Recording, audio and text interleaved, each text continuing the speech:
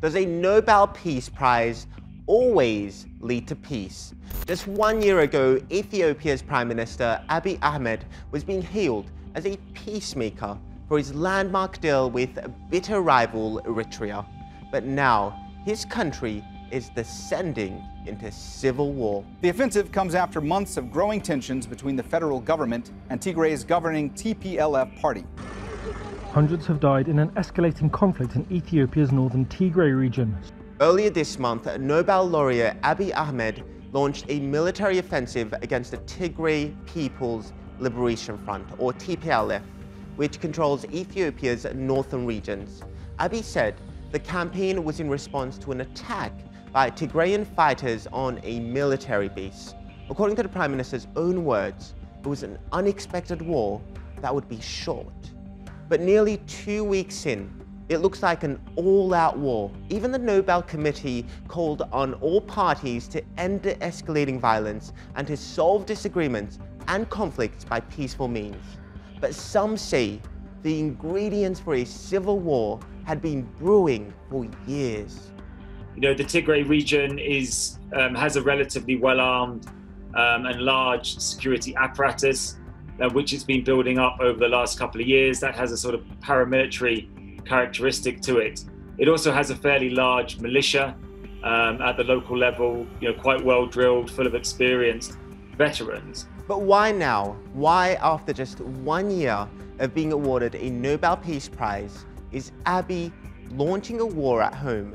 It's essentially a power struggle that goes back decades. Despite making up only 6% of Ethiopia's 115 million people, the Tigrayans have long been a force in Ethiopian politics.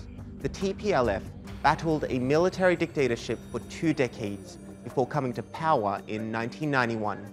Fast forward to 2018, where massive protests brought Abiy Ahmed to power.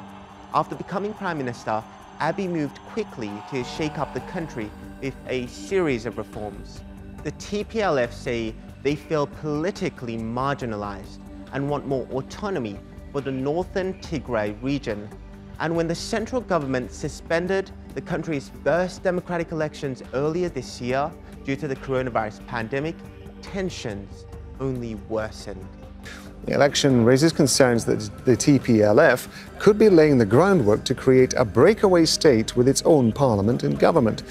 And in September, Tigrayans openly defied Abiy and went ahead and cast their ballots in regional elections.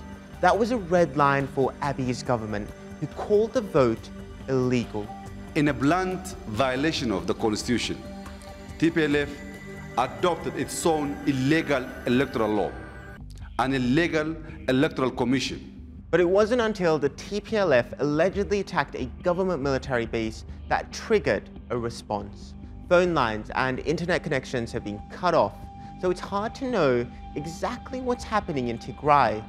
The government says that it has taken back cities in the north and northwestern part of the Tigray region, with fighting still continuing in the southern part of Tigray around the city of Alamata, located about 120 kilometers south of the regional capital, Mekelle. In a country as divided as Ethiopia, the rush to war has reopened ethnic wounds, and there are some signs things are about to get worse.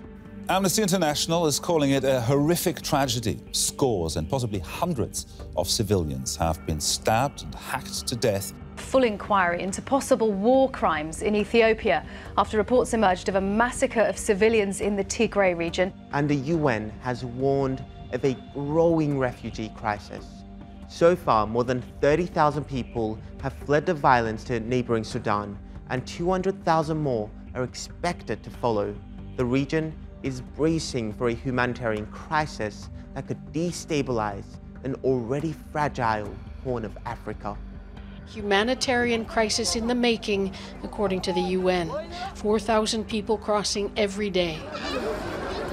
As the conflict escalates, Abiy's reputation as a peacemaker is being questioned, because while he was being praised for quashing disputes abroad, it seems he was readying to settle scores at home.